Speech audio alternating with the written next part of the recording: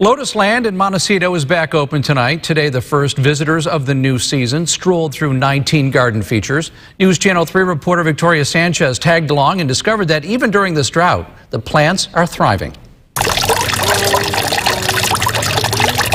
There's a water shortage emergency in Montecito, and for a 37-acre garden like Lotusland, that should be a big concern.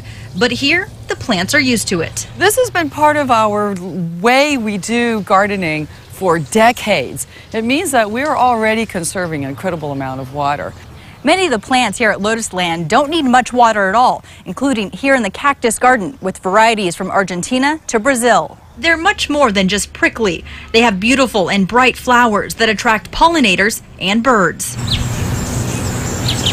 And leave the hose alone. They're getting water on their own. The plant is adapted to collect every amount of moisture that it can out of the air. So we're not watering these. We're letting nature do what it does on these plants. That includes the aloe and succulents that attract the visitors looking for a new twist on landscaping. These are the gardens of the future. So the key for garden designers now is designing gardens that are beauty, that don't use a lot of water, that can survive in our natural climates. There are some plants that do need watering, like the lawn.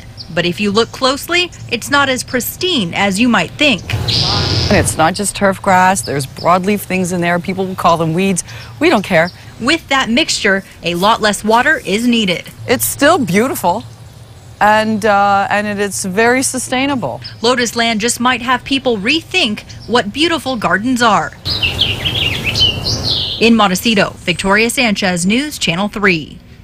Makes me like the weeds in our garden even more. Well,